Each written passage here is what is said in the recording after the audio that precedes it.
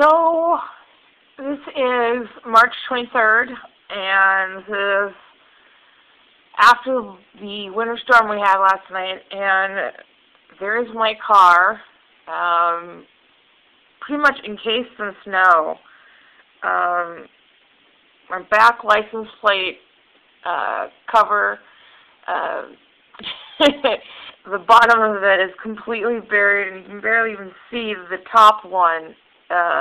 You can see the Team Coco part, I guess, a little bit, but I've never seen my back window covered in snow, mainly because my back window does not slope. It's like straight down.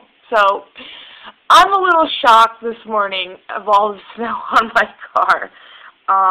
And I'm going to have to leave for work early tomorrow, it looks like.